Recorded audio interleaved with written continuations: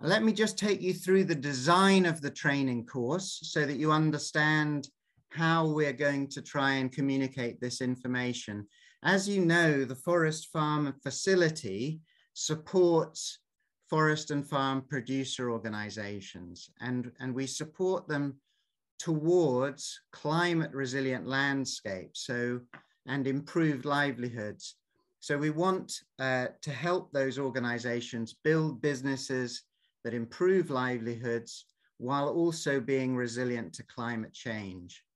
And with that overall goal, we're hoping that by the end of this training course, you'll have a bit more confidence, firstly, to install business support services, business incubation services into your organization. We hope you'll be able to help businesses undertake a risk self-assessment process. And that's critical to set a trajectory for the business that tries to tackle the main risks it faces. And we hope you'll be able to use 1 or 2 of 30 options for making your businesses a bit more resilient in the face of climate change. Throughout the training course, I'll be providing some examples, as many as 40 examples from around the world of these sort of approaches. And I hope to illustrate some elements of women-specific issues that need to be tackled in those examples. And at the end, we're hoping that you'll be able to use the toolkits that we're sending you to train other people so that you can pass on this knowledge. Now we've got 5 days. It's very short. We've got 2.5 hours each day, virtual sessions. What that'll mean is that I'll try and give 3 half-hour blocks of teaching with a 10-minute question and answer session, and then we'll set you some homework, which we will review for half an hour at the beginning of the next day's training. So I hope that'll work for you. In terms of the structure, the first day, today, we're going to try and cover business incubation. So we're going to introduce it. We'll try and say what the scope of it might be for you, and then trying to help you understand and plan how you would offer business incubation services, follow up on them with your own forest and farm producer organizations.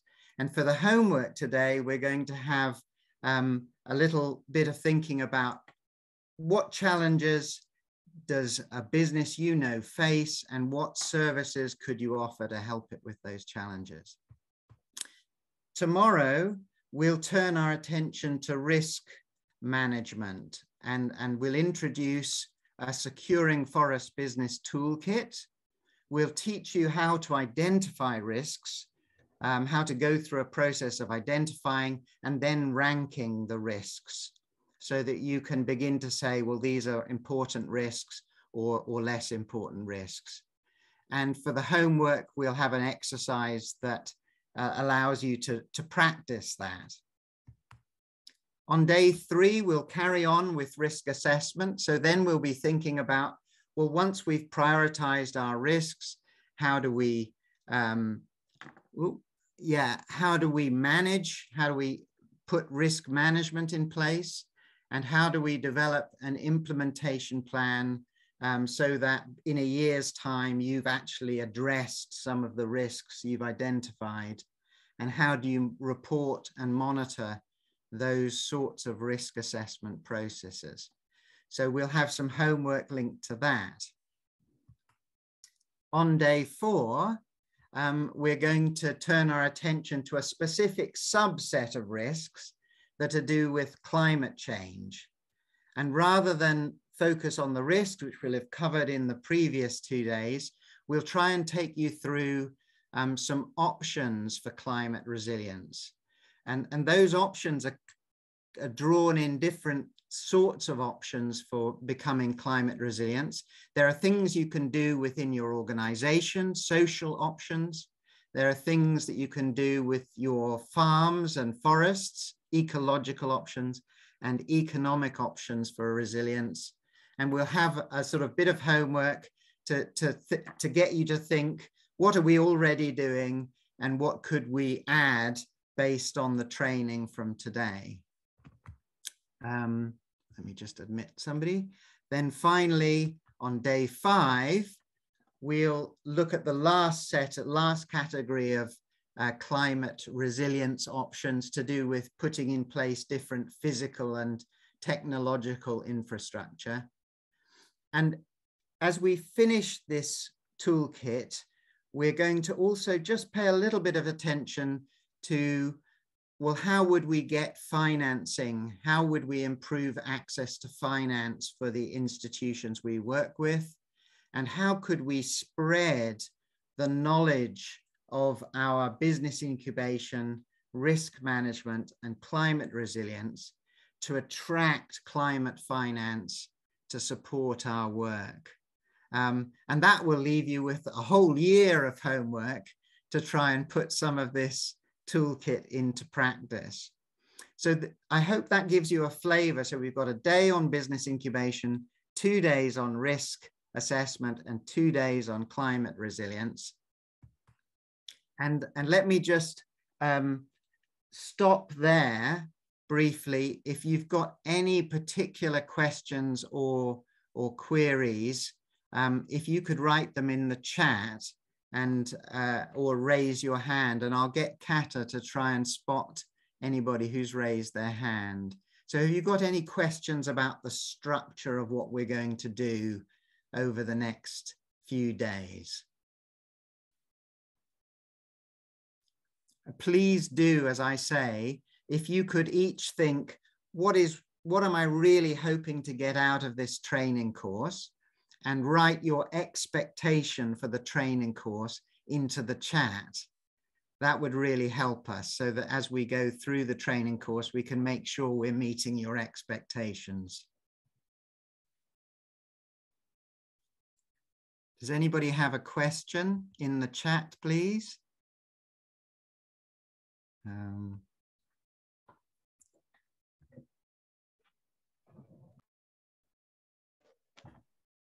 It looks like that's fairly clear then, but do write any questions you might have, queries, worries, and particularly expectations into the chat, and we'll try and respond to them as we go. So, in which case, let me, as we're waiting for those, we've got one question. Will there be some planning of each participant to put in place in their FFPO what they've learned? So yes, thank you, Johnny, for that question.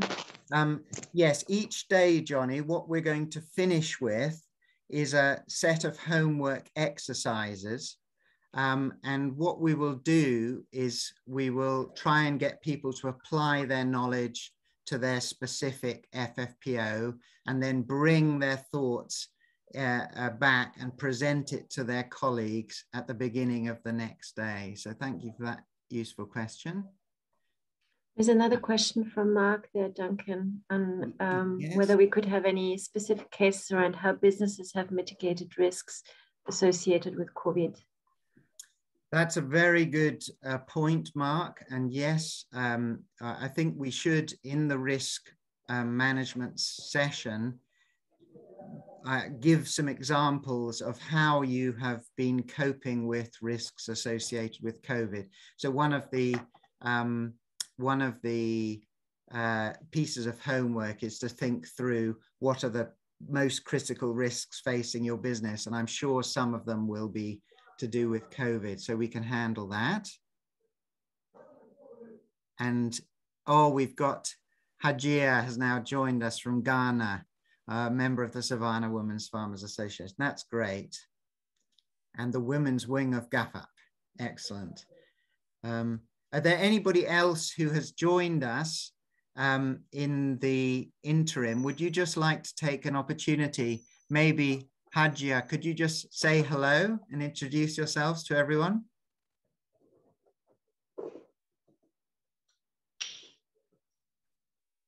You might be on mute.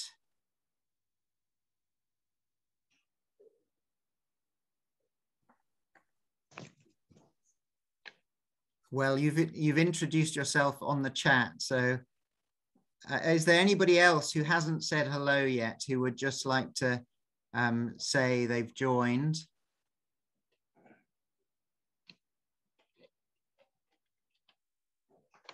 Oh, I've got another question. Could we have some clear methodologies and tools for risk assessment and resilience analysis? Thank you for that question, Anani. Yes, we will provide you with some clear methodologies for risk assessment, and we'll also be sharing with you a published toolkit on risk assessment, which we hope you'll be able to take and use, that explains risk assessment and resilience analysis. So thank you for that question. And I've got another introduction from Damien James from Arusha Farmers Organization in Arusha, Tanzania. Great. And Vincent, thank you for joining us. Vincent Ziba from FFF Zambia as the national facilitator there. Very good. Well, listen, let me press on then, because we've got a lot of material to get through today on business incubation. And I'll try and get through this first section, and then we'll have any more questions.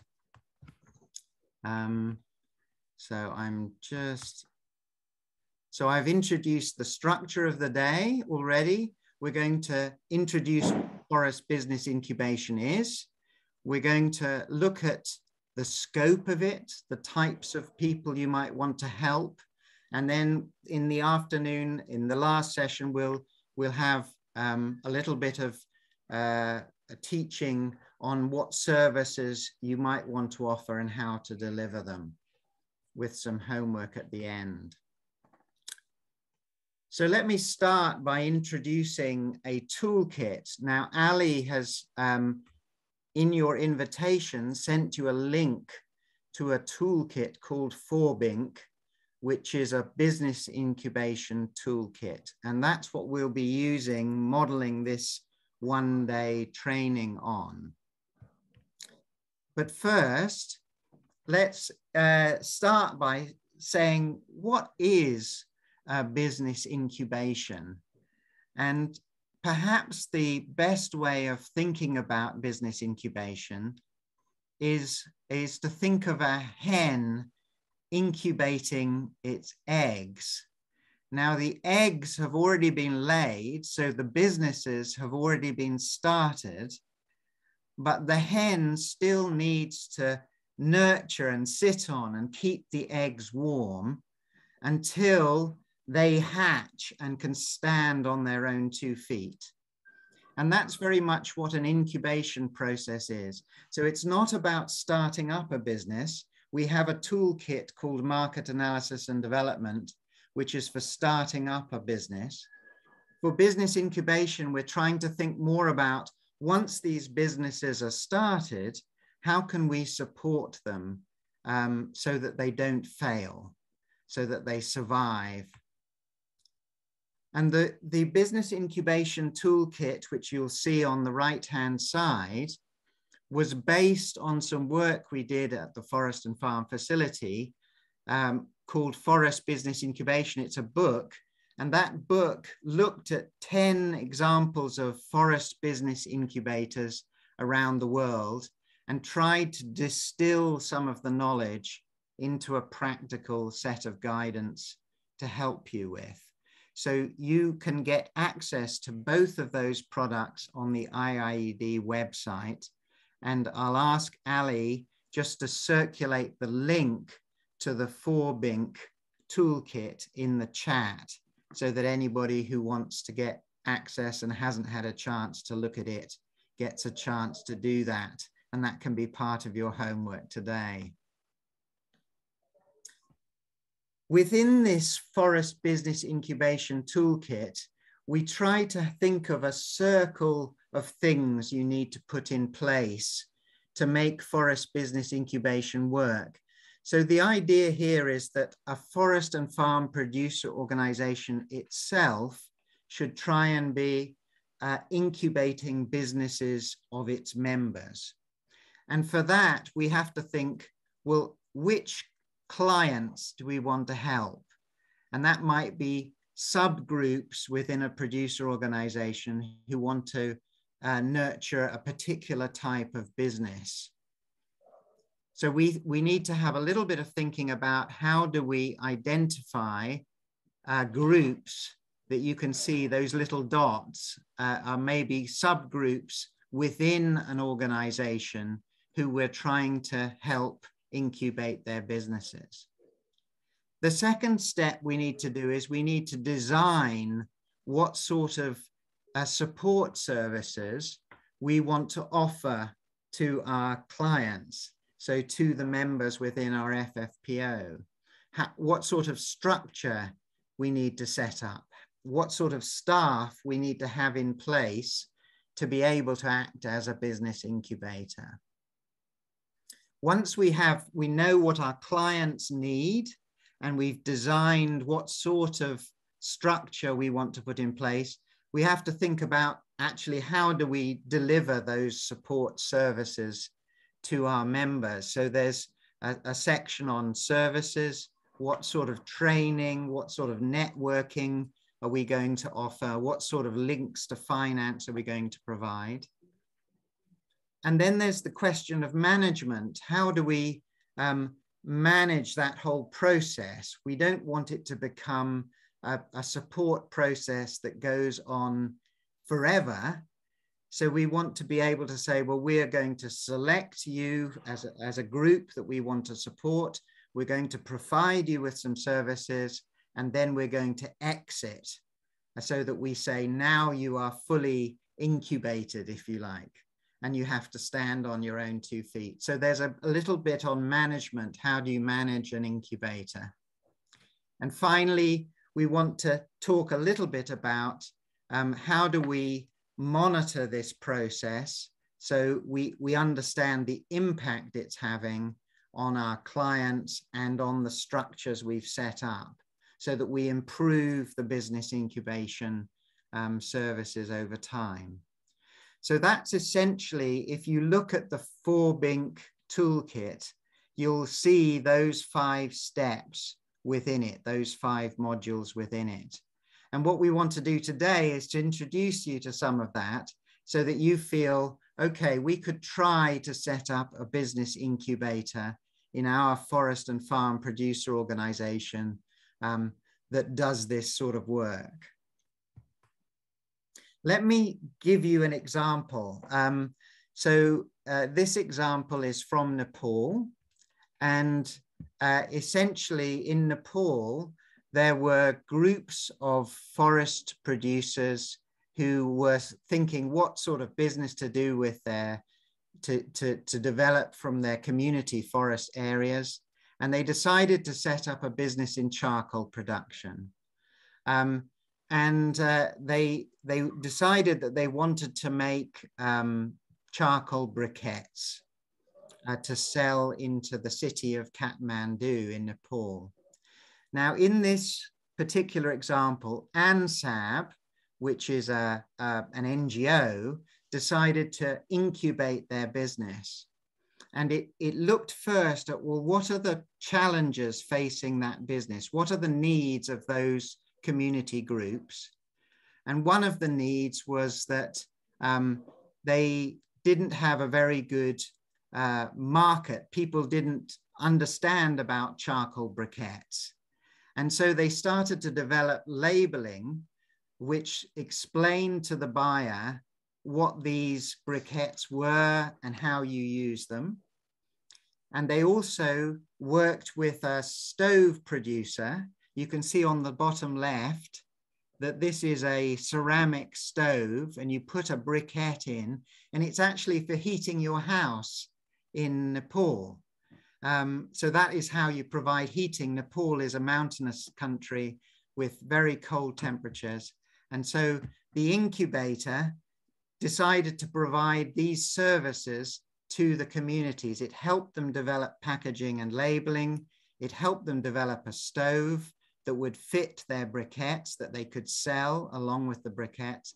And then it helped them to market the product. So you can see in the bottom that the incubator helped the community groups to establish sales outlets for their products in Kathmandu. So that's the sort of thing an incubator does. It doesn't run the business, but it stands ready to help the business to progress over time. Why is business incubation so important? I think thinking in the big picture, we have to remember that smallholder farmers and communities dominate what happens in forest landscapes. And also that farming is the biggest cause of forest loss. So we have both a scale issue here. We have lots of rural communities trying to use forest and farm landscapes. And those producers are the key to producing food, to restoring forests, to developing rural economies, and to climate action. And so we want to help them to run businesses that sustainably manage the natural resources where they're based. But most of these rural communities are very isolated. And the cost for somebody in the capital city of providing business advice to rural communities is very high. So there's a gap, a support gap that we have. And forest business incubation can fill that support gap if the forest business incubator is actually the forest and farm producer organization itself. When we're thinking, why is forest business incubation so important? Well, actually, we know from all around the world that the failure rates of small businesses are very high. But research has shown us that businesses that receive business support services, forest business incubation, that doubles the rate of survival. So business incubation, if you have somebody to give you a helping hand with your business, to give you advice and support, that can double the chance that you'll end up with a sustainable business at the end of it. We also know that the best people to give that advice, to provide business support, are the forest and farm producer organizations themselves. Once you have a successful business being run by a forest and farm producer organization, you are in a very good position to offer advice to other groups in your region who want to run a sustainable business, because you've already learned the lessons of what works, what doesn't work. And so we think that the forest and farm producer organizations are excellent business incubators. Now, let me give you an example of one very successful forest business incubator from Guatemala. So in Guatemala, there are many community forest groups, and they produce a variety of things. They produce coffee, they produce cardamom, they sell timber and do processed timber. They run ecotourism businesses.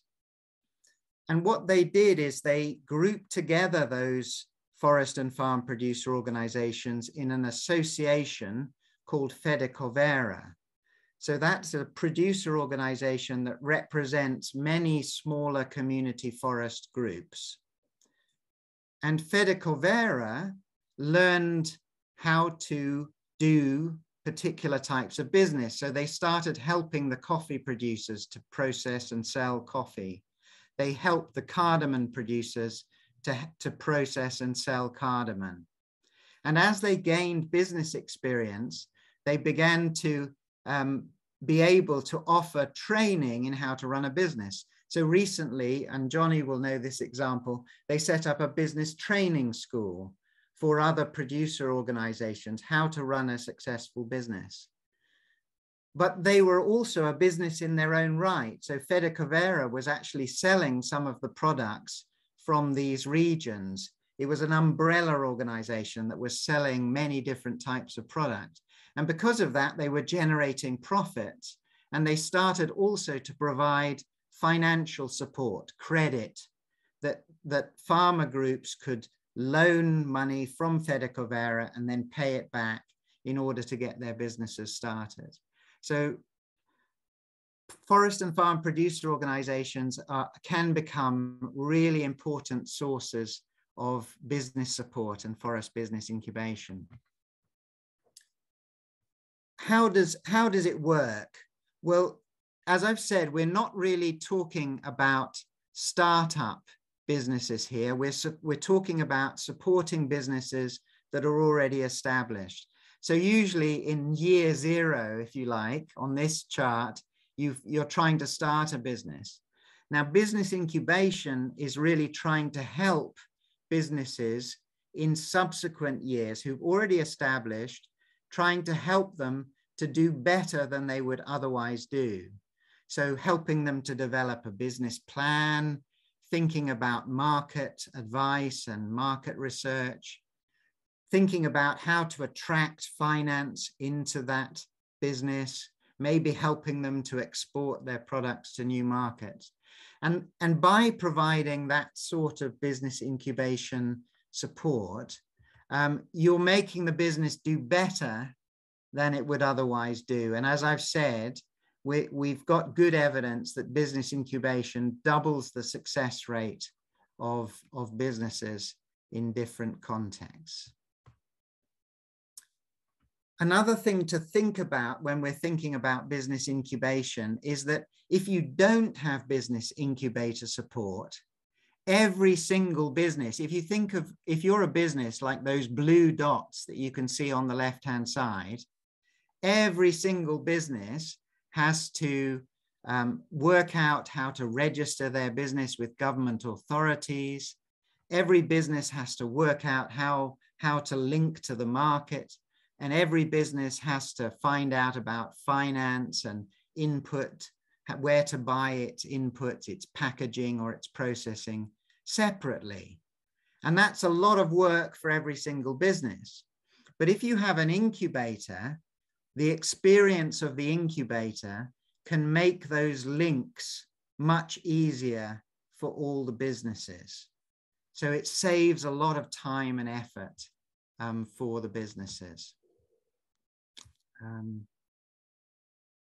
Now, there are many toolkits out there on business incubation. The World Bank, I think, put together a 12-module toolkit, which you can see on the right-hand side, about how to design and run an incubator.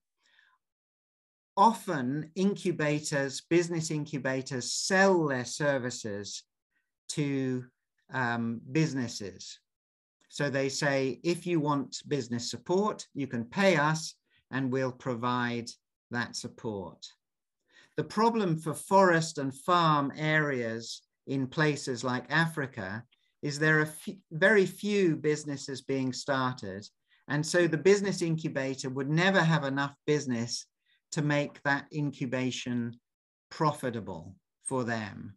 And so we have a gap. We have the fact that business support providers often don't work in rural forest and farm areas.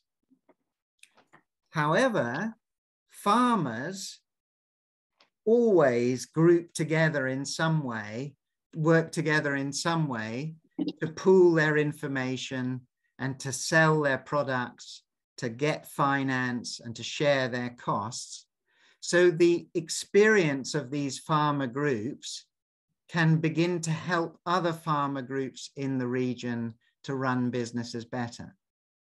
And so that's why we think forest and farm groups can become business incubators. We need a special approach. It's not like being in a city where there are everything you need is just at hand. When you're trying to run a forest and farm business, you have problems of being quite remote. There are high transport costs and communication costs. You almost always have to work together to sell larger volumes of product so that you can take that product to the market, which is quite expensive. And so you need to have an organized group to run a business successfully in a remote forest area. So one of the things a business incubator has to do in forest and farm landscapes is to concentrate on helping an organization develop. And these organizations usually make their decisions collectively, which slows up the process. You can often get conflicts between different producers that you have to have sort of a little bit more experience in conflict management.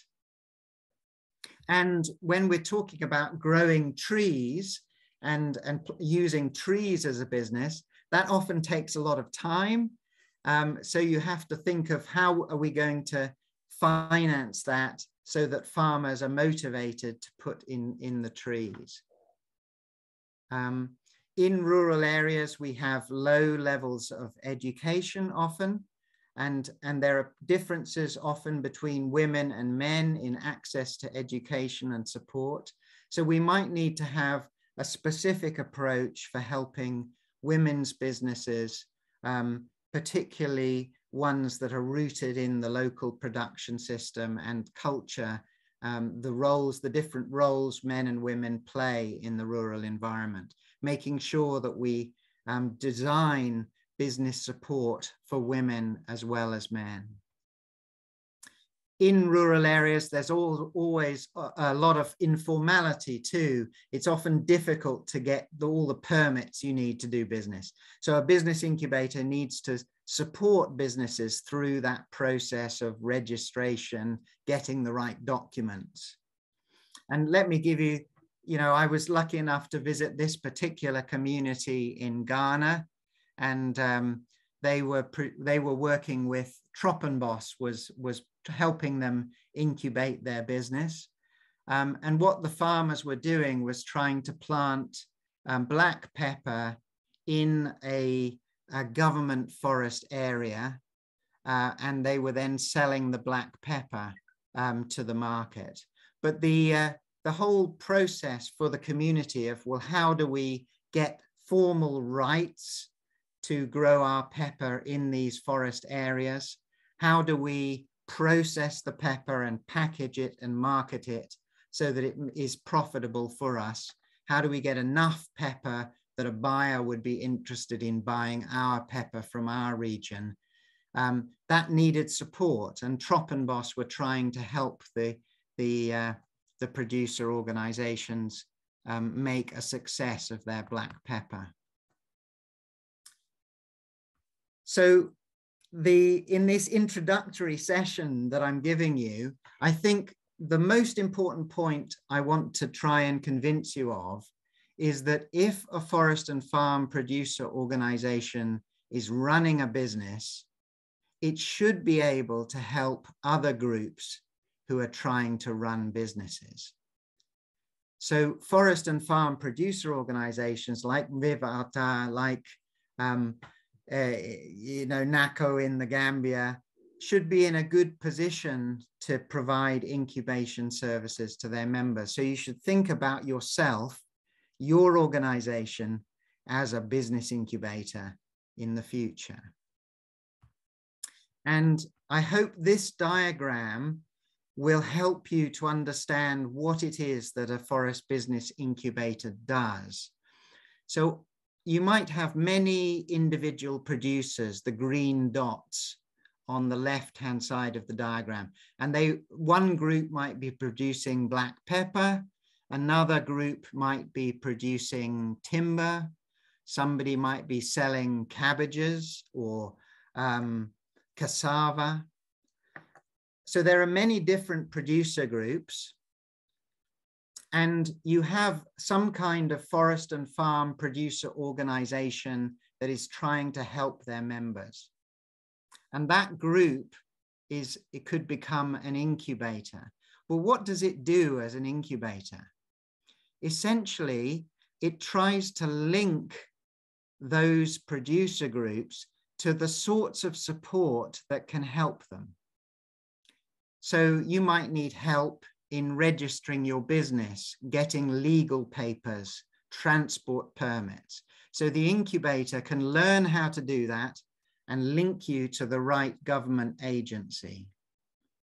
Or you might need to process your product in a new way, and you don't know how to do that. You don't know how to grind up your pepper in a way that you could sell to the market. So the incubator can do a little bit of research. What sort of machinery is best used for pepper grinding?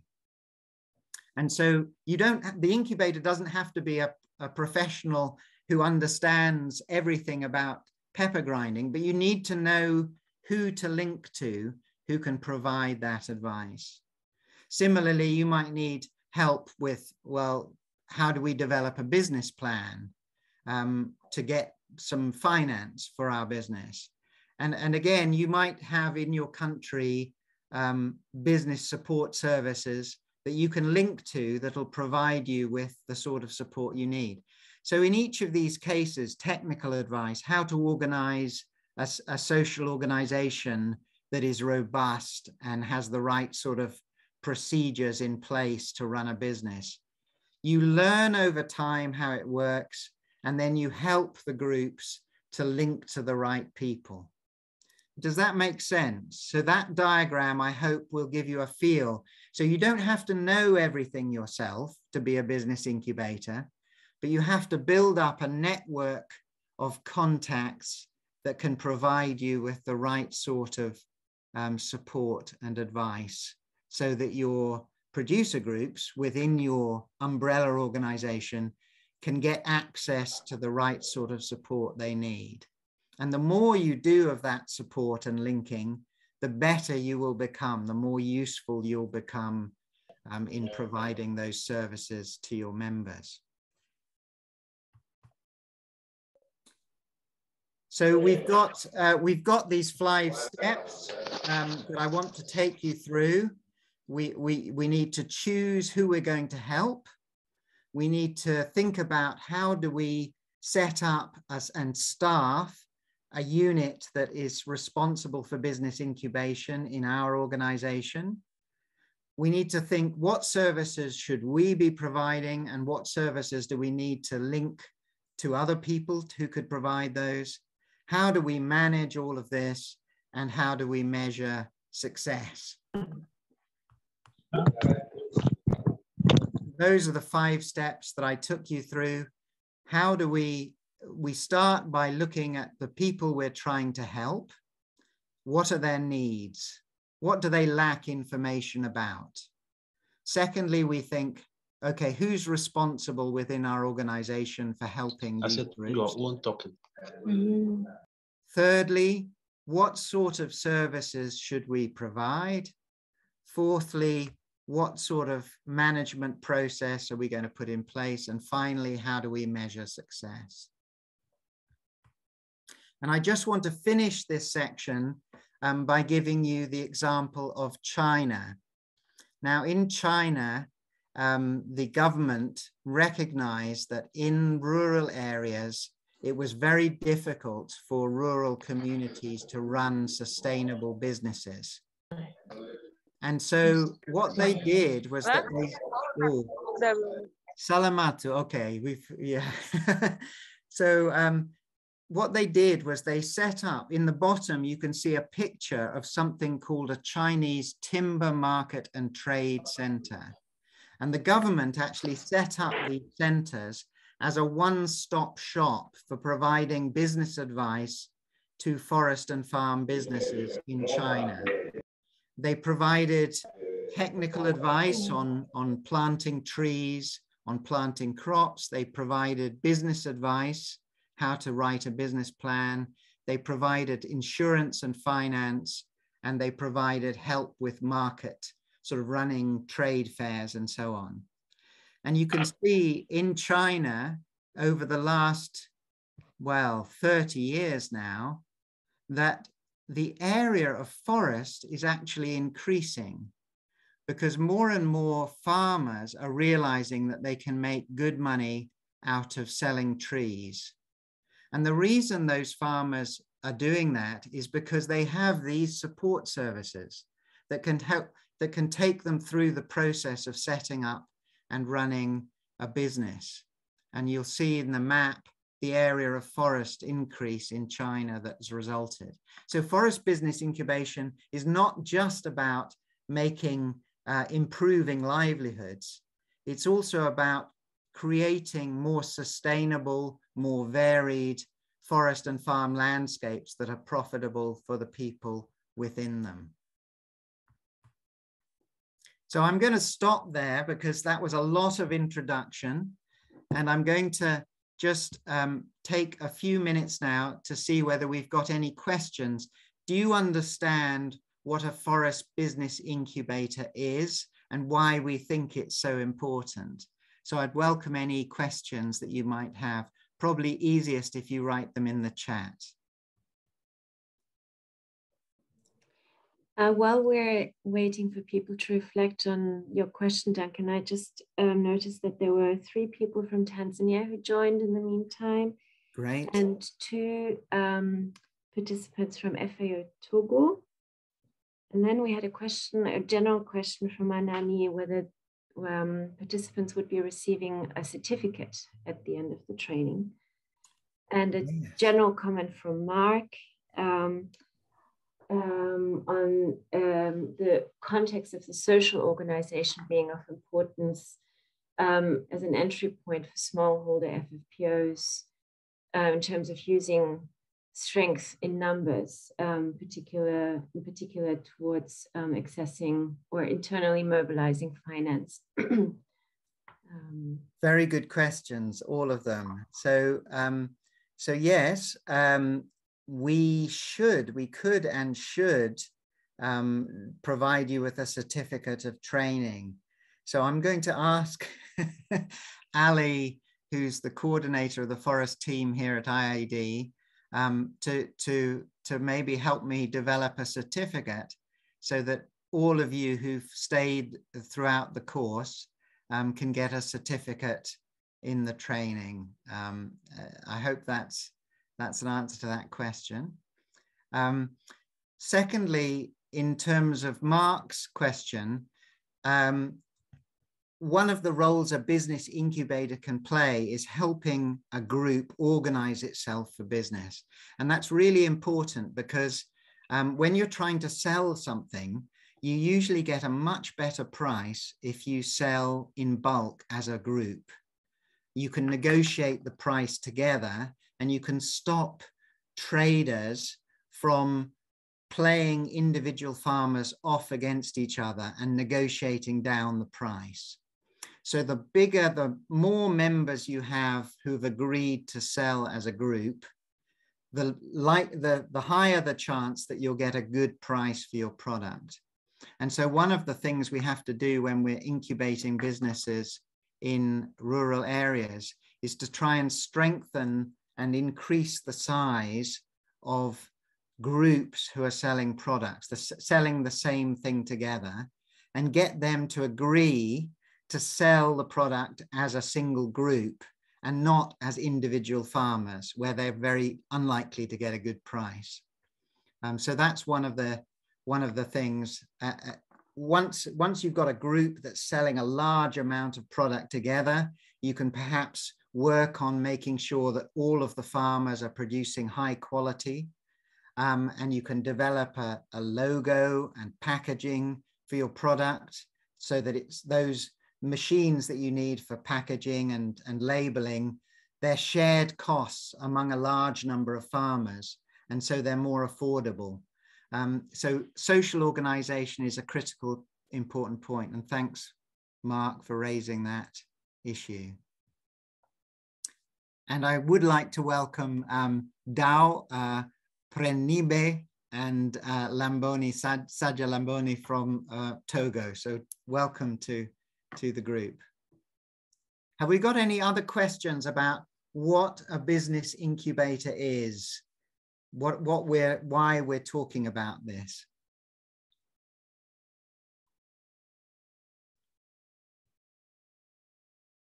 Yes, so I've got a question from Johnny, which is, if you, in countries, you often have business incubators, sort of professional business support. Do we need to have our forest and farm producer organizations also incubating business? And I think the answer to that question is yes, we do need forest and farm producer organizations to be able to incubate their own businesses, because often the professional business support services are based a long way away from the rural areas. And secondly, they're often quite expensive in providing advice to businesses. So the more advice and professional business development services we can offer ourselves, the better it is for our members. I'm going to talk about financing the business incubator in a bit, so I'll answer that question then. And yes, thank you. We have a summary of what a business incubator is.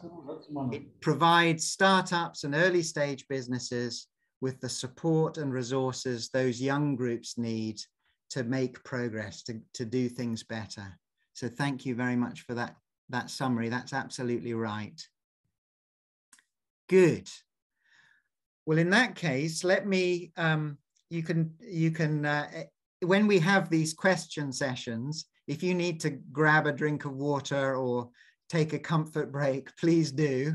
And then I'll try and move on to the next section of the training. So in the first module, I introduced you to the idea of what a business incubator is. And in this next module, I'm going to try and put a little bit more detail on what should be the scope of the services we're trying to provide. How do we choose what groups to help? How do we look at what their needs are, and so on? How do we staff our business incubator? And I'm going to focus first on these particular things of, we need to first think about who we're trying to help, which clients are we trying to help, and how can we assess what they're struggling with, what they need in terms of support. Then I'm going to look at, well, okay, now that we know what our clients need, how can we structure ourselves internally to try and staff and finance an incubator? And I hope that's clear. So these are very simple steps. The idea is that you gradually use your experience of business to help other groups who are trying to do business.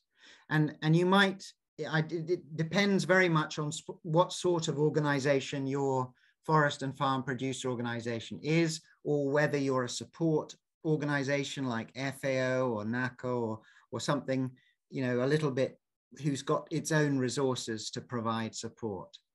And the first thing we need to think about is, who are we going to try and help? And I think this is very important, because obviously it takes time and effort to support somebody develop a business. So we need to keep it manageable.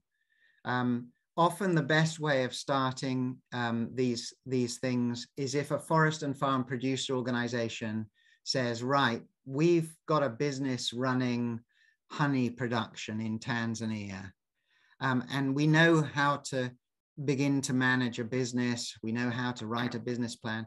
How can we help another group of farmers within our area develop a business they're interested in? And that might be avocado growing, or it might be nursery seedling production. And so you have to decide who it is you're going to try and help, and keep it at the beginning of a forest business incubator, keep that list of people quite manageable. The second thing we need to do is we need to assess what it is they're struggling with. So we need to understand the nature of their business and what support they need. And there's no shortcut for going, once you know who you're going to try and help, having a visit to those people and looking at how do they get their product from the field to the place where they sell it? What are all the stages in that value chain? You have to plant the crop. Do they have problems with getting access to good seed or in knowing how to plant? When they harvest the crop, they need to process it. Do they have the technology they need to do that? Do they have the advice about where to buy that technology? When they're thinking about transport, what are the problems with the transport to the cities? Do they have a problem with transport? What sort of support would they need for that? And finally, sales in the city. Are they depending on only one buyer who's not giving them a very good price? Could we do some market research to find other buyers who might compete with that first buyer and give them a better price? So we need to assess the needs of our group who we're trying to help. And then we need to sort of think about, well, what are the problems they're facing? Do we already have, we need a map of what sort of support they need. Are there already people out there who are providing the sort of support they need? So if we're thinking about timber production, for example, and we need some advice on accessing and maintaining chainsaws, is there already a company in our country that sells and maintains chainsaws who we could get to kind of bring in advice that would help our business? And finally, you do an analysis of what's the support that we as a farmer organization can already provide, and where do we need to bring in expertise from outside. And that's the sort of creating the network of contacts that I talked about in the diagram. So what we're really trying to do is to get a list of the people we want to support, our clients, which areas we're going to help them. And then we try and do some sort of interview or survey of our groups and talk them through each stage of their business, each stage of the value chain, and where they might be struggling. And then we map, well, can we provide this advice already? Maybe this is something we already know how to do, and all we need to do is to teach the group how to do it. Or do we need to make a link to find somebody from outside who will help our businesses progress? So that's the first step in the business incubation process, is deciding who you'll help and understanding their needs.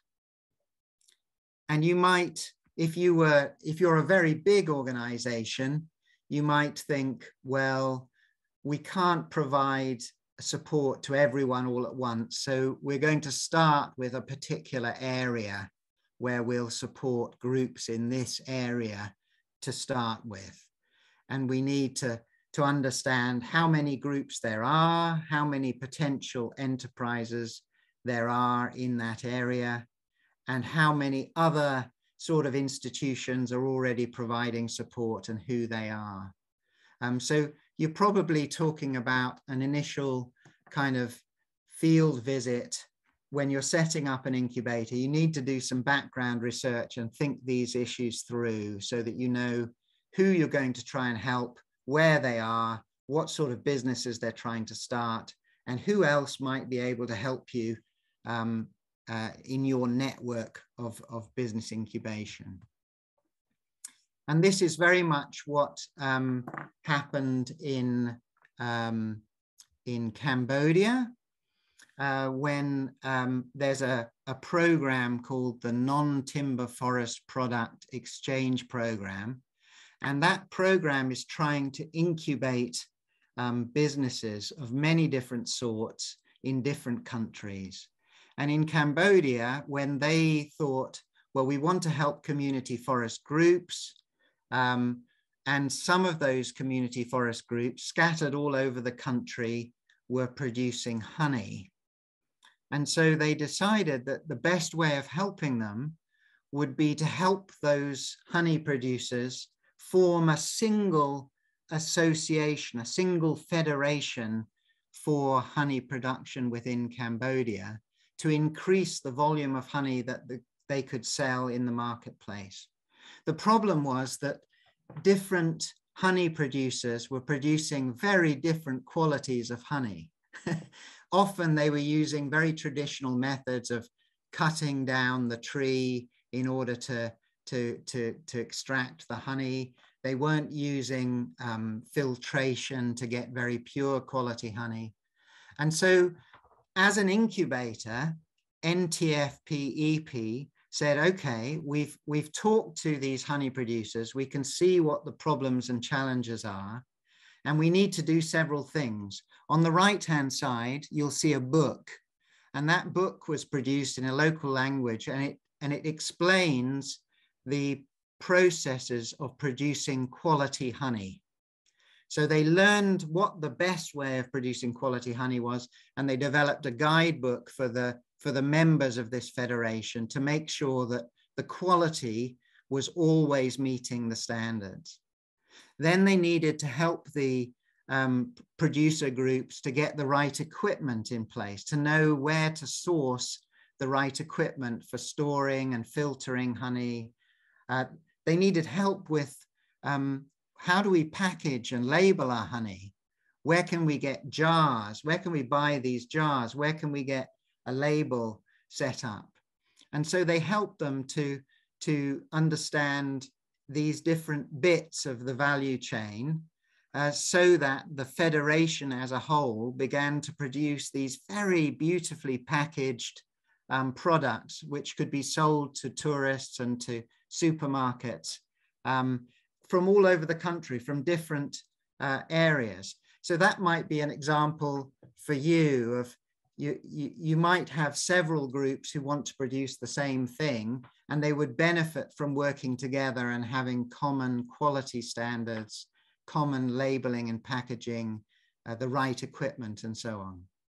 So that's an example from Cambodia. Now, so if you want to do this, I guess the best way is to prepare a questionnaire to assess what the needs of the groups who want to run businesses, what their needs are. And you might want to make sure that you ask enough questions in that questionnaire. So try and stimulate them to think through. It's not just issues of what we grow on the farm. We also have to think of, well, how can we do we know everything we need to know about finance and markets? Do we need to know everything? Do we need to think about legal documents and permits? Do we need to work on our natural resources, the way in which we're planting and processing our products? Do we have any problems with our organizational cultural issues? And this is very important to think particularly about challenges that women might face in running businesses if they have not got the same access to natural resources as men. And then, do we have anything we want to do differently, but we don't know how to do it yet, sort of in the research and technology? If any of you are familiar with the market analysis and development toolkit for business startups, you'll know that asking questions in each of these 5 areas is the way in which that toolkit helps people set up a business. So you can use those areas of MA&D, the market analysis and development, to create a questionnaire and ask the people you want to help, do you struggle with any of these areas? How could we support you in any of these areas? And like I said, you need to get your clients to talk through the business with you. So, here is a business in Brazil that's trying to sell timber. They're a cooperative. They run a community forest area in the middle of Brazil. And they have to have some quite heavy machinery to get those very large timber trees out of the forest onto the trucks and then into a stockyard.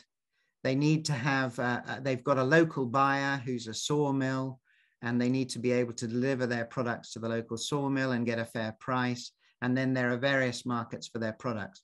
So one way of finding out about the needs of your business groups is to get them to talk through the value chain, how the product gets from the farm or the forest to the place where it's marketed.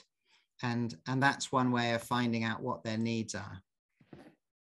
So here is another example, and this example is from Guatemala. And the Guatemalan, this is north of Guatemala. There's a big area of forest, and there's an association of many different community producer groups. And they were producing primarily timber, trying to produce timber sustainably, but they wanted to know, well, what other businesses can we run? And one of the ways that ACAFOP, the association, which is a producer organization, helped to incubate new businesses, was to link, to do some market research. And they found that there were various people who were buying palm leaves. And they thought, well, we could make this into a business. If there are people trying to buy palm leaves, we could make this into a business. The reason the buyers were buying palm leaves was for Easter celebrations in America. So they were wanting to have Easter Sunday services where they waved palm leaves in the same way that when Jesus entered Jerusalem on a donkey, all of the people waved palm leaves. And it turns out that there were a lot of churches in America trying to buy these palm leaves, but they wanted a particular type of palm leaf. They didn't want a brown, dead palm leaves. They wanted nice green palm leaves. And so ACAFOP tried to help the producers, particularly women's groups in the communities, to produce the sort of palm leaves that would be sold. And they taught them how to grow the palm tree. They set up a nursery for growing the palm tree. And then they taught them how to harvest the leaves into nice bundles.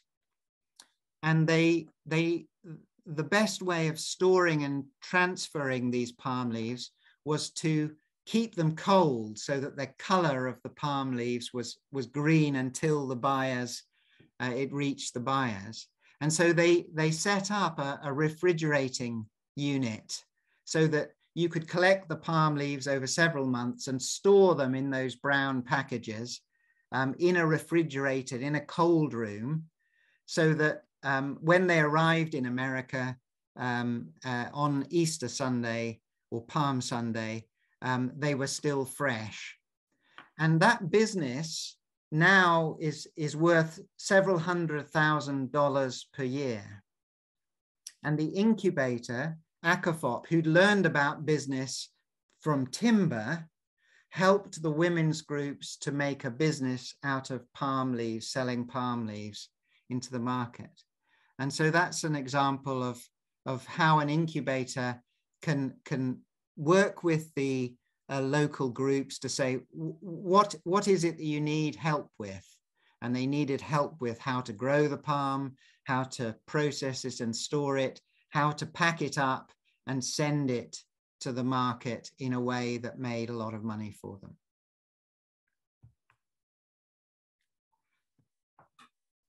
So you will find out when you ask your members what businesses they want to run, the areas of help that they need. So maybe they need help with farm advice on growing and harvesting. Maybe they need help on processing. Maybe they need help with business management. How do we run a business organization? How do we set up the terms of reference? What do you call them? It's escaped me. How do you set up a constitution for an organization? How do you develop rules for managing the group, replacing the manager every 3 years? So they may need help with various different bits of running a business. And once you have a list of what help your groups need, you can then think, well, is there somebody external who is already helping them? Is there a project in my country, in Tanzania or in Liberia, which can already help them? In which case you can note the external skills available. You can also think, well, we have some experience of running businesses in our farmer group. Could we offer, do we have available skills that will help them? So you note down, who in your organization could help them to overcome this particular difficulty that they're facing. And then you have to have a list of things that are missing, where they're struggling with a particular problem and there's nobody external that you know of who's helping them. You don't know the answer inside your organization. And so you've got a missing skill set. And then the job of the incubator is to make inquiries, usually in the local city or in the local town. Who can help us with this sort of advice? And that's the way you build a network of useful contacts. Is there a local, a government research and training center? Is there a local chamber of commerce who might be able to help you? And you try and fill the missing skills that you need in that way. So we're setting up this incubator and we have to think, okay, we now know what sort of, what help our clients need. And we know what sort of thing we could offer in our own organization. Can we set up a structure within our forest and farm producer organization that actually helps these people on a regular basis? So in any forest and farm organization, you will have some sort of structure of your organization. Usually you will have an advisory board of some sort, and then maybe you will have a management team for your farm organization, usually a manager, a treasurer, a secretary, and you will probably also have a different departments in your organization. Somebody who's working on timber, somebody who's working on, agricultural production, or maybe you've organized your organization differently. So what you have to think is, should we establish a new business incubation unit? Who will we make responsible for developing businesses within our forest and farm producer organization? And that's the first step. Think about what you've already got as a structure and then try to think, well, where would this best fit? Do we already have a business support unit that we could build on? So when you're thinking about setting up a business incubator unit, usually the best thing to do is to select the people within your organization who are best at business. Somebody who already really knows a thing or two about business. So they might become the manager of your business incubator unit. And you might need to identify other staff within your organization who could provide services to the people you want to help.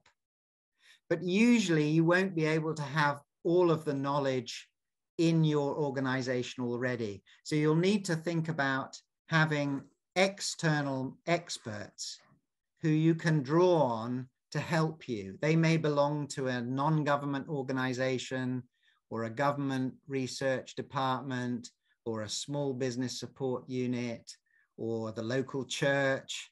Who could be your expert support group?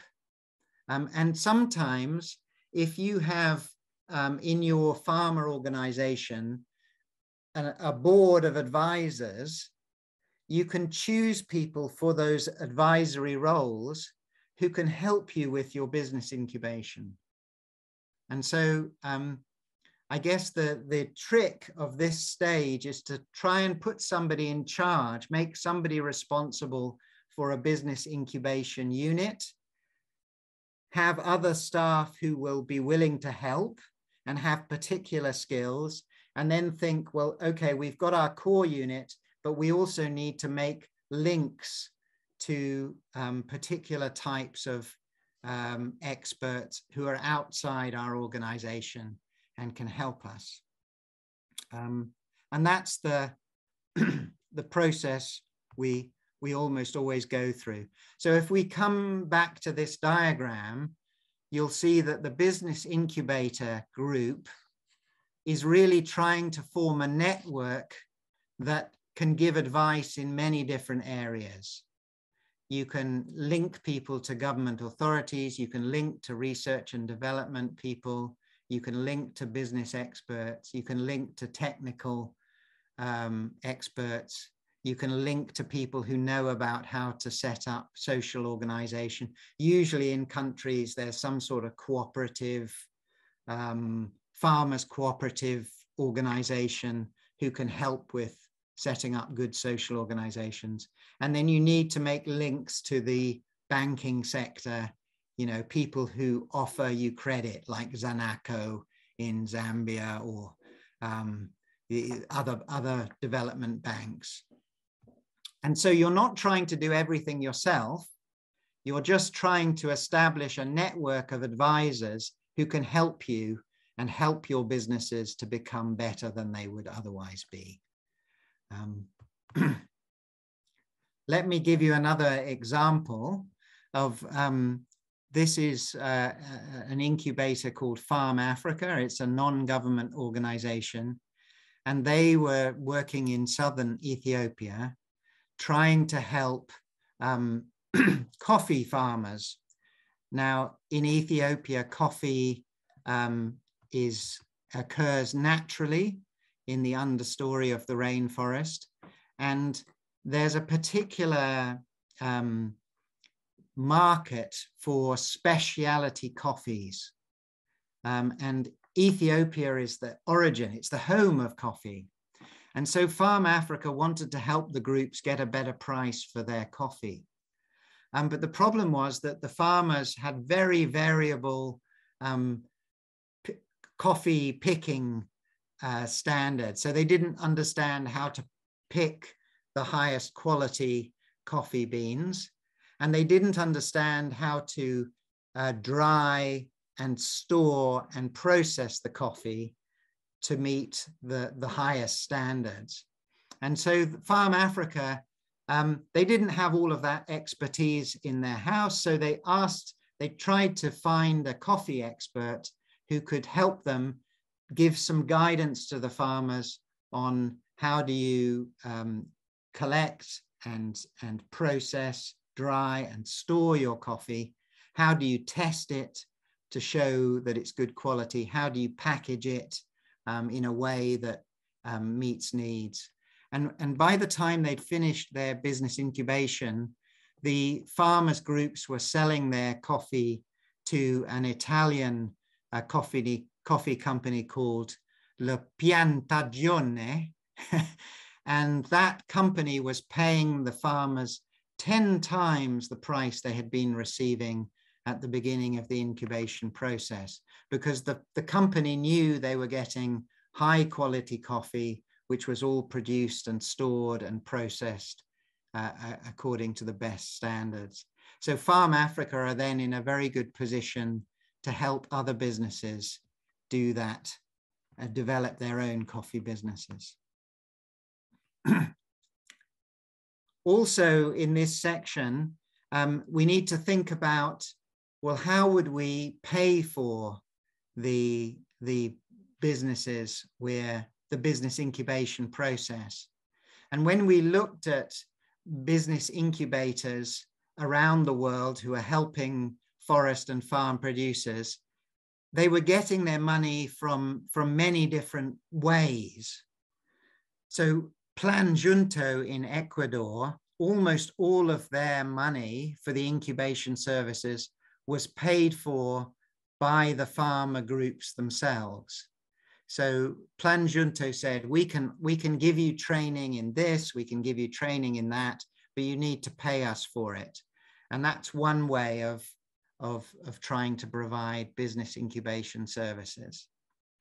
The other way is sometimes governments will give grants to help you provide business incubation services. Maybe there are projects that can pay for your business incubation services. So you might be able to develop a project with an NGO to support businesses. But by far the easiest way of paying for business incubation services is if your farmer organization is making money from the businesses of the farmers. So if your organization is selling product into the market and making a profit, and then out of those profits, you assign somebody to help other businesses in your farmer groups develop their own business ideas. And you can say, well, we'll help to sell your products as well. And because the more products that you're selling, the more profits you're making, that can then mean that you are able to provide, you can pay for staff within your organization to help other businesses establish. And I think within the Forest and Farm Facility, we're really trying to move towards a model that's like the right-hand circle, Fedecovera in Guatemala, where the business incubation unit is actually paid for by the profits of selling products into the market. I hope that's all clear.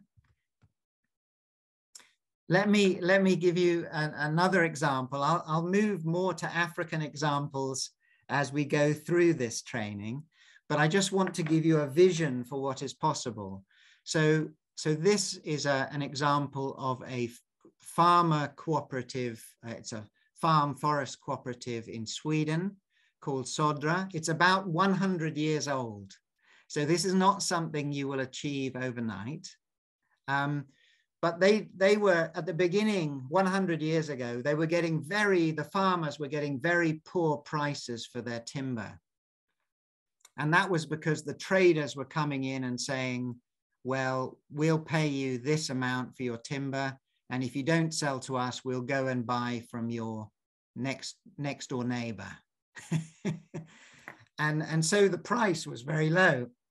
So the first thing that Sodra did was they said, well, we are going to agree that all the farmers in our region will only sell their product, their timber, through this association, through this cooperative.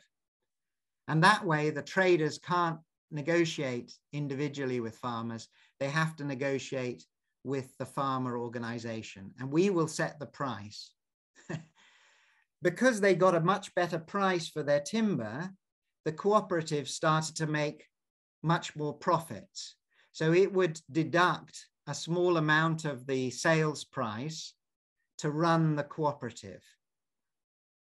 So the farmers know they're getting a better price for their timber, so they're happy to deduct a certain amount and allow that money to be used to staff the cooperative. And once the cooperative had a knowledge of how to run business, it thought, well, maybe we could also start to diversify our businesses, and we could maybe, because we've got a lot of profits from our timber sales, we could invest that money in things like a new nursery to produce high quality timber seedlings that will grow faster, so that we will make even more money. So they set up a nursery business. They set up a sawmilling business, so that instead of just selling the trees to the buyers, they're now selling sawn timber, which is much more profitable. And at the bottom, you can see this is the newest thing that they're doing, which is they've set up electricity factories using wood chips, which are burnt to produce electricity. And all of this has come because the farmers decided to work together as a group, and they decided to give business support to different businesses based on their experience that they already had of how do you run a good business. And 100 years later, this community forest cooperative in Sweden is one of the world's largest timber companies. So it's, if you make business incubation, knowledge about how to run business, central to your farmer organization, then ultimately you will learn how to do good business, and you can develop into a very successful and profitable organization. That's been a lot of talking. And I'm now going to pause at this point and invite any questions on anything I've said so far. Is there anything that you're unclear about? Is there anything you'd like more information about? Duncan, there's been a couple of questions and comments posted in the chat. Would you like me to go through those? Could you read those to start? While yes. People, anything you're unclear about, please do ask a question, because we can give you more information. We're trying to compress a 2-day training into a 2.5-hour training here. So there will be things that we're not giving enough information on. Yes, Kata. So Taki Kwamepol is asking, is it possible to start selling locally before the business is formally registered? And what happens if the producer organization is registered as a non-profit? Two very good questions. For the first question, I would say that it's very important that you do start locally. So the best way of starting a business is to know that you have some buyers for your products. What are people asking to buy? If you don't have a local market that will buy your product, then it's very difficult to start a business. And also you need to gain experience in how to meet the needs of that market. What sort of quality do they need? You know, have you asked the people who are buying your product what sort of quality, what sort of packaging, what sort of volumes, what containers they would like to buy? So starting local and building a business to meet the local market is almost always the best way to start. And that's because if you want to sell a product nationally or even internationally, You have to meet very strict quality standards. You're competing with other businesses who've had a lot of experience. So I would say, yes, please do think of incubating businesses to meet the local markets. I think that's critical. What was the second bit of that question? Oh, Katty, you're muted. Sorry, what happens if the essentially business incubating unit is set up as a non-profit?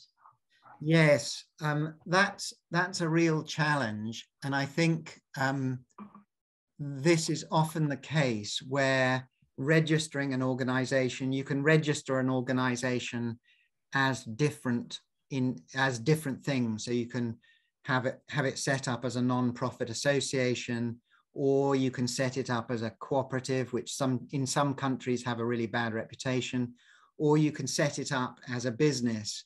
And there are different costs associated and different complexities.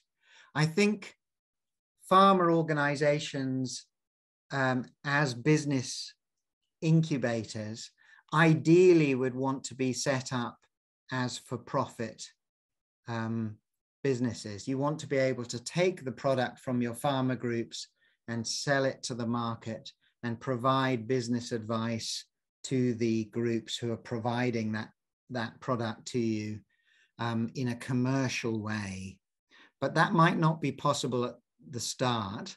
So you can get started any which way you can, but just bear in mind that how you choose to register your organization will affect whether you can make a profit from the sale of products, and therefore how many staff you can employ, how many paid positions within that organization you can have, and so on. So it's a very good question, and it does depend. I can see Vincent has raised your hand. Vincent, have you got a question you want to ask verbally? Yeah, no, I wanted just to say a bit more on your response for registration. Like if an Apex organization is registered as not for profit, but it can be an incubator for a member organization which is registered for profit. Yes. But itself is not a profit-making organization. It's it created for other non-profit needs, like market linkages for its members who are into profits, linking to finances, policy engagement. They could be registered like that, but they provide business incubation to the members who themselves are into business. That's what I thought I could just add. I think that's really helpful, Vincent. So in that model, the umbrella organization, the Apex organization, is funded presumably out of membership fees of the groups it helps. And it's non-profit, but it can still provide staff because it has members and paying membership fees. But it itself does not act like a business. Instead, it helps its members to act like businesses. And that's a very good model as well. Yeah, thank you. Hi, Duncan. Hi. Yeah, there's something similar to Vincent's point. We also have to be cautious and sensitive to the local situations. There are specific national laws that has to be complied with, depending on the activities that some of these smallholder organizations have to want to engage in. And it is one critical area. If you don't do it quite well and they begin to make good profits and become competitive, the big businesses that knows that there are these legal potholes will use that opportunity to bring them down.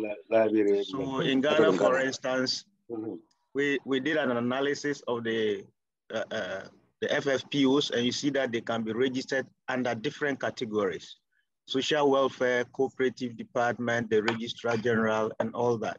So you have GAFAB, which is established as a national federation, And its main operations is consolidating the advocacy efforts of member FFPOs and trying to assess available opportunities for members. So its registration is more under the not-for-profit. But under GAFAP is the business incubation wing, which is the GAFAP Green Market, which is supposed to support members to consolidate their business efforts, aggregate and add value in order to make profit. So if we don't register that subsidiary as for-profit making subsidiary of GAFAP, and then you go operate only with GAFAP and you begin to make money, then somebody takes you on that you are not registered to make profits and you are making profit. So the law will get on with you. So I think the local laws in the various countries also need to be taken into consideration. Thank you. Thank you, Elvis. That's very helpful. Good. And we've had a number of comments and questions. So we have a comment about in Tanzania, selling through cooperatives has been very successful for some crops, but the idea of cooperatives offering incubation services, not so common. So we need to think this session is the financing business incubation is a very useful idea. And somebody asked whether we will be distributing the slides at the end of the session, which we will be. So every day when we give out the homework, my hope is that Ali will be able to email you the slides that we've used so that you can use them when you're doing any afternoon thinking about the homework. And we had there was an interesting question from Sophie regarding selection criteria. Given that a business incubating FFPO might not be able to support all of the potential business ideas of its members, what would be useful selection criteria for selecting the best or the most promising business or the most promising I guess you need to have some, if you're choosing who do you support and you've got limited resources, I guess you want to start by picking groups who are producing something that you think there's a really good market for. That if you supported that group to build a business, it would be something that could expand because there's good, strong market demand. There are many people who could potentially produce the product that you can see in your own mind that you could diversify from a simple product like selling raw coffee beans to selling more advanced products in the future, so that you can invest. If you support that business, you think, well, we'll start with selling something simple, but over time we can help you to sell different types of product and make more money that way. So it is useful to think through what are the criteria which we would need to use to select between many people who might be wanting support, and pick in that selection, try and pick ones early on that would really benefit a lot of people, where there's a good, strong market and where there's plenty of opportunity for processing that product in different ways to make more money in the future. I've got a chance just to take a couple more because we're running a little bit behind time. There's a very, Hamisi said, this is a very good presentation. Can you share experience on how you can start to organize individual farmers who are doing business individually in order to be a group for doing bulk marketing? And that's a very important question. And usually to make that possible, the group has to be able to buy the product in advance from the farmers and then sell it on bulk to the buyers. So the group needs to have enough cash in order to be able to pay farmers for their product, aggregate it, and then sell together to the market. how do you do that if the group doesn't have very much cash? And maybe the best way of doing that we're exploring in different countries is for groups to think of building up a savings and loans fund over time that has enough cash in it that eventually you can buy your product from many different farmers using that fund. And then when you sell the product to the market, you replenish the fund so that it acts as a sort of cash flow fund for you. That's probably the simplest way of doing that, but it takes a lot of will, a lot of trust that you need to build in the organization and its leadership so that you can set up a group account, financial account, maybe a savings and loans fund, and then eventually get to the position where you can agree that you'll sell as a group. You can buy the product directly from the farmers first of all, and then sell to the market afterwards. Kanimang, you had your hand up. I'll just take your question, and then I might have to come back and answer some of the other things. Yes,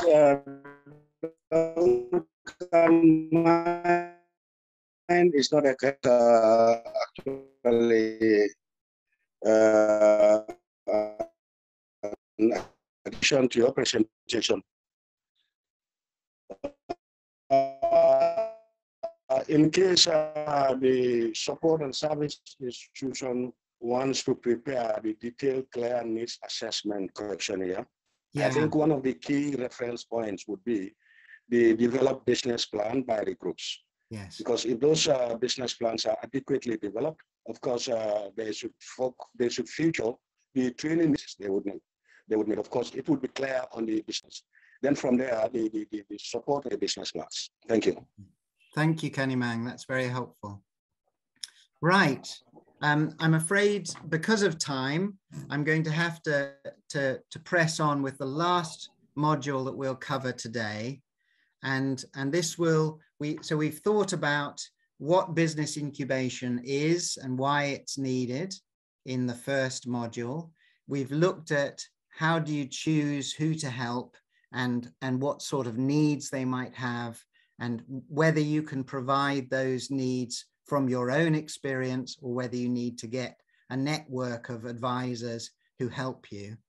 In this final module, we're just going to race through what services you might think about offering, how to deliver them, and follow up, okay? So I'm going to talk mainly about these next two sessions. I don't really have time to talk about how to measure impact today. But if you've decided we're going to try and provide incubation services in our cooperative or our farmer organization, what sort of services should we try and focus on, and how do we manage that whole support process? When we looked worldwide at what services incubators were providing in rural areas, this was the list. So we did research on 10 incubators. Almost all of them were providing business planning support. How do you plan a business? How do you manage your finances? And how do you do market research? So almost all the business incubators were doing that. They were also, a lot of them were doing advice on farm management or on growing the crops or on harvesting the timber. Almost all of them were trying to advise on product developing. How do you develop a product for sale? And almost all of them were trying to give some advice on technology upgrading. And you'll see there's a long list of other things that they were providing advice on: how to develop a brand, how to manage a group, how to do quality assurance, so make sure that all the farmers are producing the same sort of quality. And you can quickly set up quality standards you identify what best practice is, and then you provide advice on quality assurance, and then a range of other things that you'll see.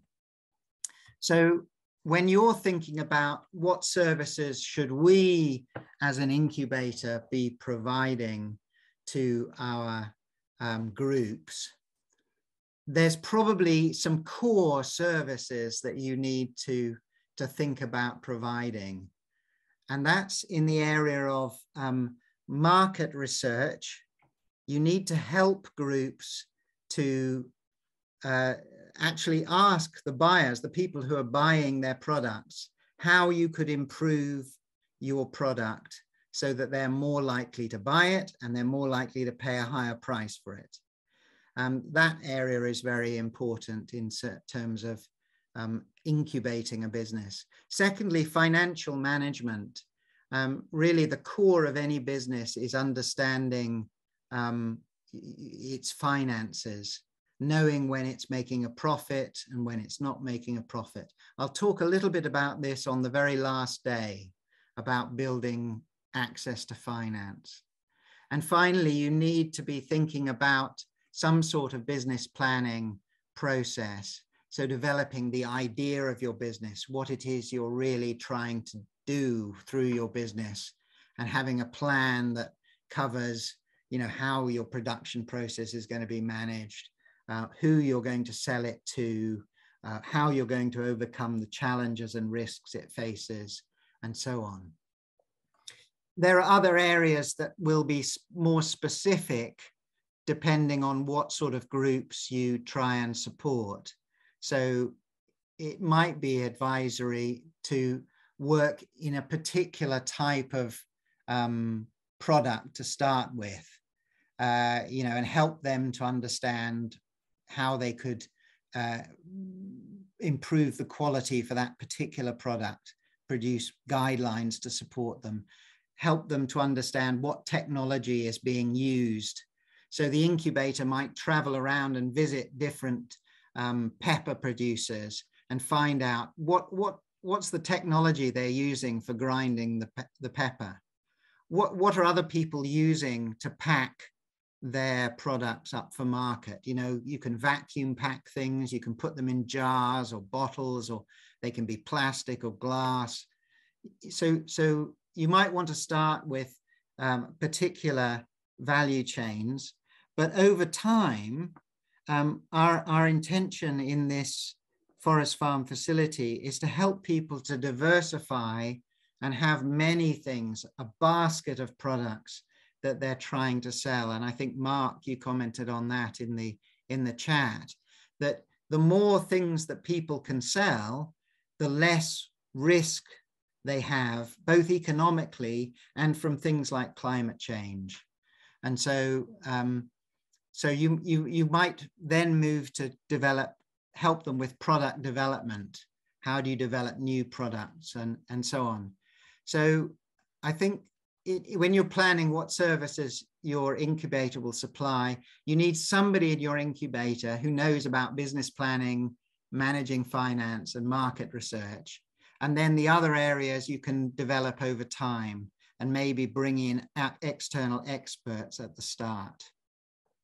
So here's an example from the Indonesia. This is a community forest farm group, and they were trying to, the local NGO was trying to support the group to develop businesses based on their products. And one of the things they wanted to do was to try and diversify what they sold.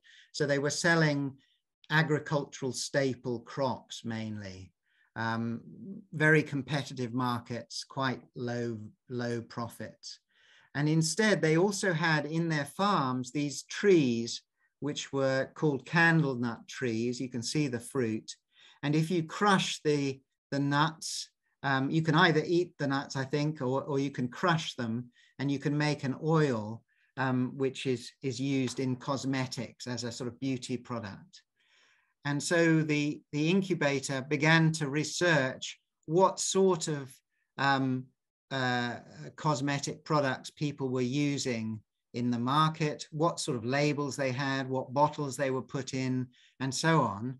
And so they helped this group to develop from being just a farmer group selling farm products to a group that was also producing hair care oil, minyak kemiri, from the candle nuts that was being sold in the local supermarkets. So they were helping them develop a business that would add to the farmer production and diversify the products and provide income for people, which would encourage them to grow trees on farm, which also helps the environment and climate change and so on. So a business incubator, like for the candle nuts, would be offering advice on the core business bits. This is, we have a product we want to sell, we need to develop a business plan for it. We need to have set up an account and have an investment account so that we can actually buy the equipment we need to put it in those bottles and to crush the nuts to make the oil. And we need to do some market research to find out what people are buying in the local supermarkets, and so what they might buy if we produced that product. And so those were the core services that they offered. And you can see that outside of the core things, you often don't know everything about that you need to know to help a business grow. And so when we looked at the 10 incubators, quite often they were having to go and bring in external experts to support particular new technologies. That's not something you're going to have expertise on in-house probably. So you need to find somebody who makes and sells those machines and come and do a demonstration and show how it works and see whether the farmer groups are interested in that particular technology. They also often looked outside to get help with market and trade fairs. So they tried to form links so that their farmer groups could go to a market fair and showcase their products. And they didn't do that internally. They made links to existing trade fairs and business meetings and so on. Quite often they asked for external support to get legal help with how do you register this business? What are the advantages and disadvantages, and so on. So always when you're setting up a business incubator, think, well, there are some things we should learn about and have expertise on in-house. And then there are some areas where we will need to find external experts and gradually make up an address book full of useful contacts who we can call on. And, this is an example in Nepal where the local farmers groups were growing a poplar tree on their farms, and the poplar tree was used for making paper. So the fiber from the poplar tree was very long and very useful for making paper. And ANSAB had very good core business expertise in the areas of business planning and accounting and market research, but they needed to draw on others for particular business linking services. So they linked into a trade fair on products that put them in touch with a cosmetics company who wanted to use handmade paper, beautiful handmade paper, in packaging their cosmetics. You can see in the bottom left the sort of products that company, that cosmetics company, wanted. They wanted these beautiful boxes made of handmade paper. And ANSAB went outside to get external help to provide them with those sorts of expertise. So when you're thinking about services to offer, often one of the services that comes up is where can we get access to money to buy our new equipment. And people often think that the first point of call is to go to a bank, but banks are very skeptical of loaning money to farmer groups in remote areas for strange things like forestry. So often they will be quite resistant to giving money, especially if the groups you're supporting are very new and haven't got a long track record and haven't got a bank account that's got a long history. And so if you can't get money externally, the only place you can really start is to sell your products and to use some of the sales money, the profits from sales, to develop a group savings and loans fund. And that you can then use that savings and loans fund to loan monies to farmers, say for processing equipment that they need to meet the quality standards for a product that you want to sell. So think about mobilizing internal finance. In the Forest and Farm Facility, it's been the case on several occasions now that buyers who want to buy a particular product will invest some money in the farmer organization to establish a more professional processing technology. So in Vietnam, a buyer of cinnamon products put up 20% of the investment costs for a cinnamon processing plant. And once you have a bank account, a savings and loan fund, maybe you've got some finance from a buyer, then it's much easier to negotiate with a local bank if you need a slightly bigger amount of money for a particular piece of equipment or for cash flow or something. Sometimes in some countries where the incubators are within a for-profit farmer organization, the incubator itself becomes a credit provider. So that's one model that we've seen in a couple of Latin American countries particularly. So if you are a large farmer organization or a large cooperative and you're generating substantial funds, you can often set up a credit, a loans facility for your farmer members to invest in useful equipment, and that increases the quality of the product. And so the farmer cooperative ultimately makes more money itself. Projects are a good thing if you want free money, but they're hard to come by. So when an incubator is trying to help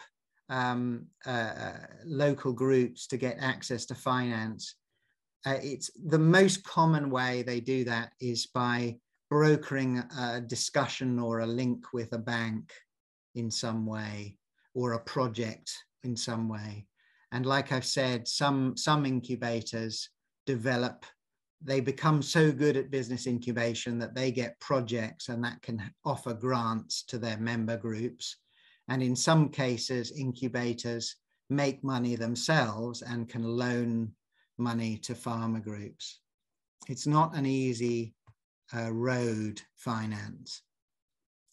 So you will have to decide how and where to provide your services. Are you going to do your trainings in a central area of your farmer organization or your NGO or your program, or are you going to go out into the field and deliver client businesses where the producer group is based? So most incubators try and go out into the field and deliver trainings with the groups themselves. Some do it online if farmer groups have access to mobile phones or other ways, and some bring the farmers groups to them to a single training school or a training point. Quite a few times we've seen incubation happen very effectively just by taking one set of farmers to see a business that is already working, run by another group of farmers. And you almost don't need to do any training. You just take the group and show them, and they can ask questions. Well, how did you make this work? What equipment do you need? So that can be a very effective way of providing incubation services, just arranging a peer-to-peer visit or exchange. So Sophie asked the question, well, who do you select which groups to help? When you're managing an incubator, you need to decide who it is you're going to help. So you need some criteria for that in the management team. That might be that you're only going to help democratically owned forest and farm producer groups. You don't want to help individual private entrepreneurs, but you might do the reverse. Or you might have a criteria, we're going to focus our incubation where we see really, lots of market demand, lots of buyers for our product. Or you might focus on things that you can really supply in volume, that you're familiar with supplying in volume. So think about that in your management of the incubator. And you might want to develop a formal process where groups have to apply to the incubator. You review and score their application. You choose which ones you want to help. You have an interview, and then you select them. So if you've got many groups who you're trying to help, you might have to have a formal process. And then once you've selected your incubator, this is just thinking about the management of the incubator itself. You might then want to do a more detailed field visit and talk through different areas of the business. So you might talk with them about how have they got enough cash, finance to do their business? Do they have enough natural resources to meet the demand from buyers? Have they got enough buyers so that they're not at risk of one particular buyer pulling out? Do the staff within that group, do they need a bit of training or capacity building? How are they doing with government formal registration? How are they doing with brand? So think of interviewing your clients about different areas of their business so that you build up a picture as an incubator of how you can help them in the management section. This is an example of a business in Sulawesi in Indonesia, and the farmer group were pulling rattan, which is a long cane, spiky cane, out of the forest. And they were selling it to traders. And it's a lot of work. It's very painful work because it's very spiky. And they were getting very poor price. So the incubator went and did it had a process of going out and interviewing the producers and saying, well, what are the challenges you're facing in terms of financing and so on, in terms of producing this material. One of the things they found when they did those interviews was that the buyers really wanted to buy pre-processed rattan. They didn't want to buy raw rattan.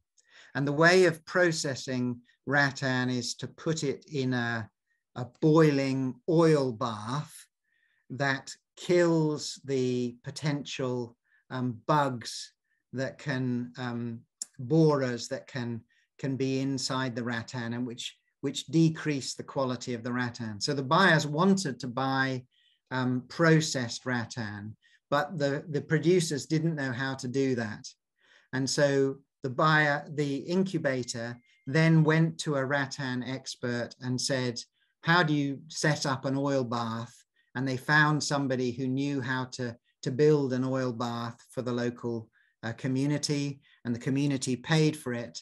And the process of processing that rattan meant that they could double the price they got from the traders. So everyone benefited through the incubator's action. And the way it happened was simply that the incubator went and talked with the producers, and they talked with the buyers, and they've decided what is the block that's holding this business back.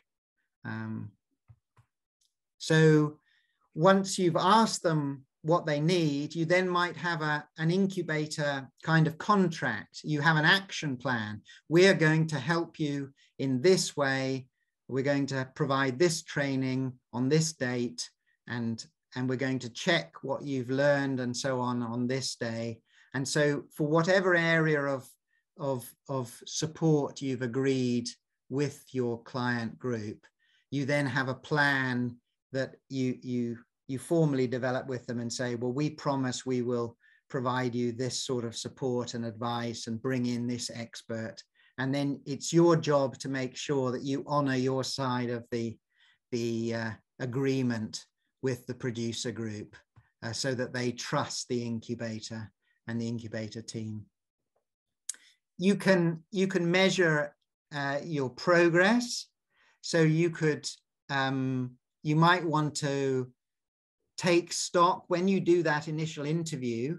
You might want to collect information about how much profit a business is making now, how many hectares of this particular crop they're producing, how many buyers they have, how many staff have been trained, how, things like electricity supply and so on. And then once they have been supported by you, you can go back to that group and say, well, now tell us how much profit you're making, how many hectares of this crop you're growing, how many buyers you have. And so you can measure the success of the incubator by the change in the groups that you're supporting. And if you want to have a project to try and win project funding for your business incubating work, you can show to the project, the development agency, we can prove that we're successful because we keep a record of those people we help, and we know what their situation was at the beginning, and we know how much they've advanced with our incubator support. And so you can trust us to do a project on business incubation for you. And that's one way an incubator can get project funding, if you measure and monitor your progress.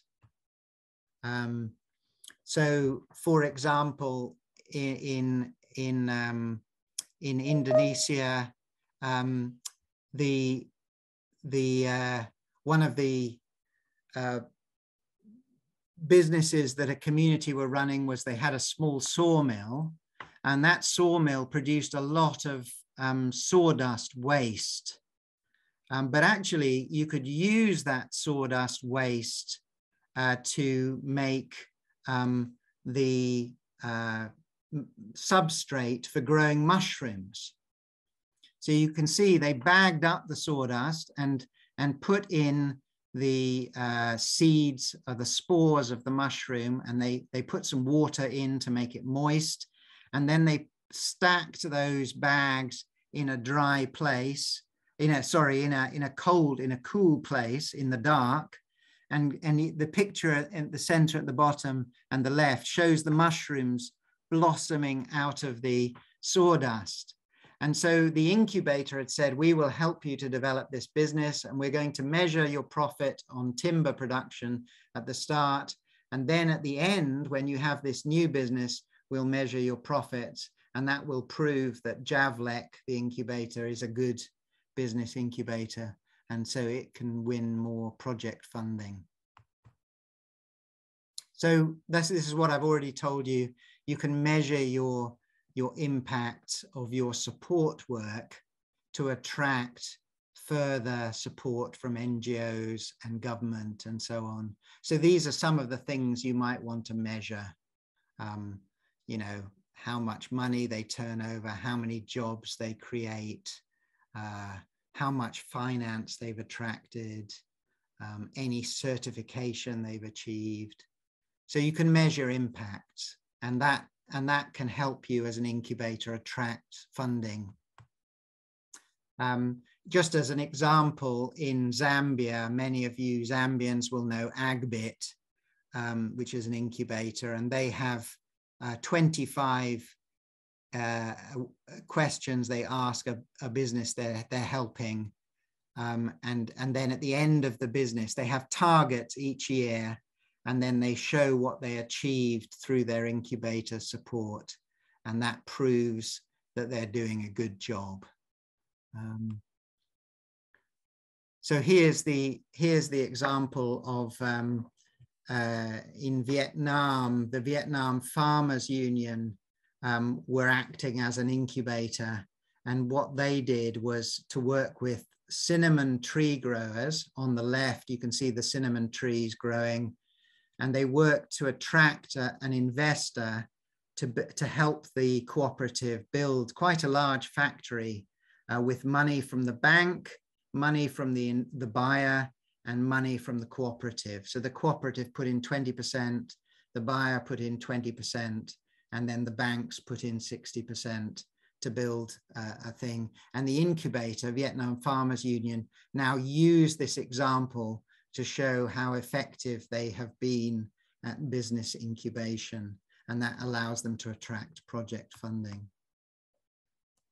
So I'm a little bit over time, I'm afraid, and many of you have stayed bravely until the very end.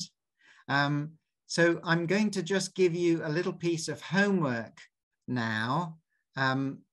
But before we have the homework, is everyone happy to stay on just for another 5 or 10 minutes? I'm sorry I've run over. I knew there was lots to get through today. Yes. Thank you, Slumo. Yes. Okay. Well, let me... Great. Thank you. Well, let me just then quickly explain the homework that I want you to do. So sometime this afternoon, I would like you to think about a particular business, a farmer group that you know, and think, what are the challenges that they're facing? And then I want you to think, if I was a business incubator, which of those challenges could I help them with? What services could I provide to help that farmer group do its business better?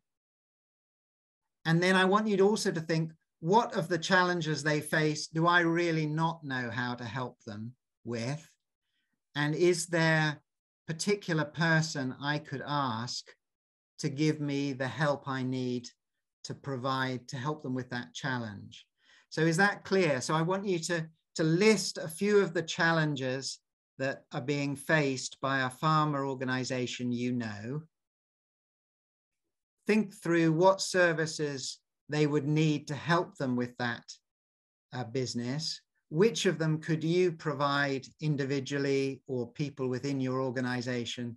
And where would you need to try and create a link with an expert to help them move forward one more step? Is that clear to everyone? So what we will do is I maybe write on a piece of paper a few challenges faced by the group, and then what you think would be useful services, trainings, or exchange visits, or something that you could do to help them. And then some things that you think, I would need to have an expert. I would need to find an expert to help me help them with their business. And tomorrow morning, what we'll do when we arrive is we will break into 3 groups, and we will nominate one person from each group just to feed back their homework.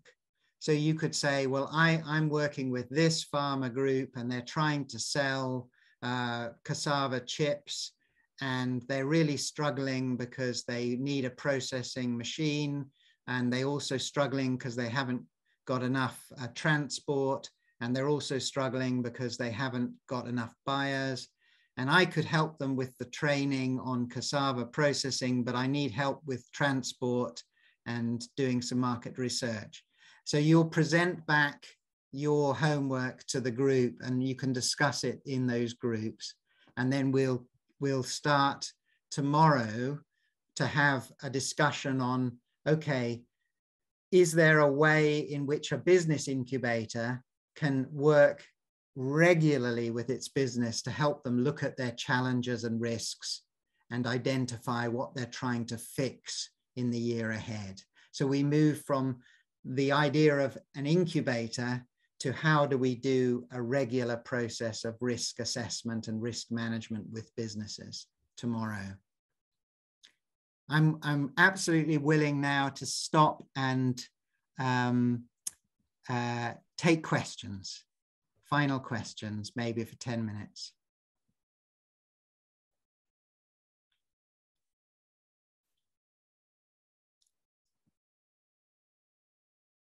Were there any questions, Kata, that came up in the meantime?